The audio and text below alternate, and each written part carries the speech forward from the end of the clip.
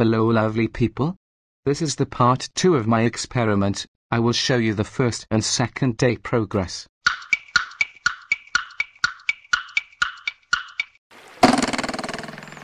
Our eggs already hatched after 24 hours. As you can see, there's a lot of Norply swimming around, the first stage of many crustaceans including brine shrimp.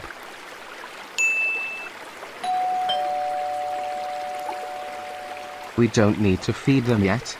We can start feeding on the second day. I will try to focus my camera so we can see them clearly.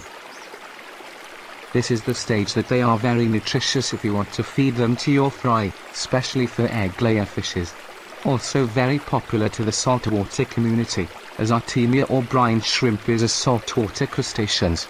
So they are the best life food for saltwater fishes. But since most of us don't have access to Daphnia and Moina for our freshwater fishes, this is the best alternative for our fry as first food. You can see the egg shells floating above, and maybe some unhatched eggs as well. We can start the feeding tomorrow. So this is it for our first day. We successfully hatched our brine shrimp eggs after 24 hours.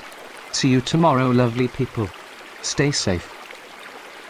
Good morning everybody. This is the second day of my Artemia project.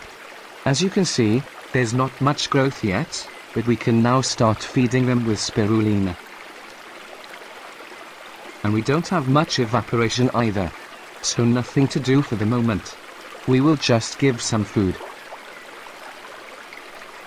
Just a small amount of spirulina is enough. I will put just enough to create a thin layer of film. I will try to avoid overfeeding as I can.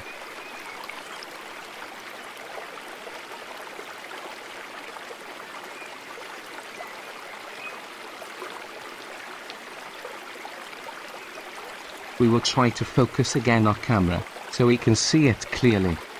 As you can see, they already start eating the spirulina. This is the time when the water circulation is a must. It will help spread the food into water columns so it's easier for baby brine shrimp to consume.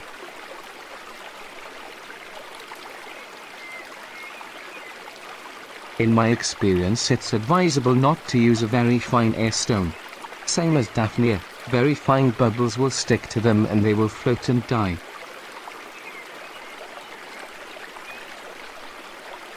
This is it for today guys. Hope you stay with me so together we can learn something about Artemia or brine shrimp. Let us see if we can grow them into adults in this small environment. As promised, I will update every other day about the progress. See you in the next part of this series. Thank you and please don't forget to subscribe.